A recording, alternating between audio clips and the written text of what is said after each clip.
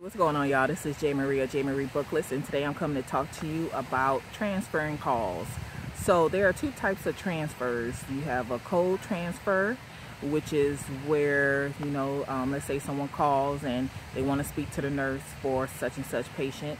You'll put that person on hold, hit the transfer button, hit the extension, punch in the extension, and then when the nurse answers, you send the call through.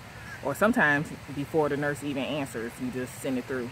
And a warm transfer is when you do the same steps. You put the call on hold, transfer, punch in the extension, and then when the nurse answers, you say, "Hi, this is so-and-so at the desk. I have so-and-so on the phone, wants to talk to you about whoever." So those are the two types of transfers. Now, 9 times out of 10, the nurse is going to take she's going to take the call. Now, there are times where the nurse is busy and they can't take the call, and let's say it's just family, want to know an update on the patient. You can go back to the line and you can say, "Hey," well, you don't say "hey," but say, "I'm sorry, nurse is in the room with another patient. Can I take a message?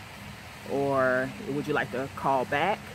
And if the nurse if she says, "I'm busy, but I'll be out in a few minutes," or like, "Let me finish this," then you can ask them if they want to hold, because the nurse will be coming out in like 2 minutes, if they want to hold. So the people, you give them 3 options. They can hold, they can call back in like 5 to 10 minutes, 15 to 30 minutes, or you can take a message. So those are the things, when it comes to transferring a call.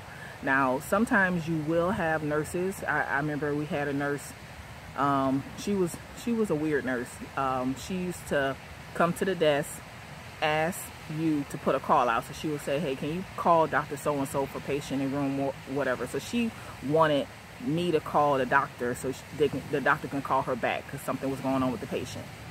So, I would do it. And then when the doctor would call back, it would be this big old whoop-de-doo. You can't get her because she's on the phone doing another call. So like, let's say she needed a call back on 2 patients with 2 different doctors, she would have me do one and then she would do the other. Instead of just having me do both, she would do one and then she would do the other. But when the doctor called back for the one I called, she's on the line. Okay, she's on the line talking to them.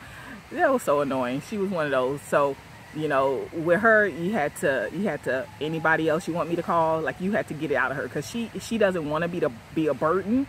She's one of those nurses, don't want to be a burden, but you're making your day longer. You're not making my day longer. You're gonna make your day longer and stressful, because I can do both these calls. Because when someone comes in and asks you to put a call out, that means they want that call back.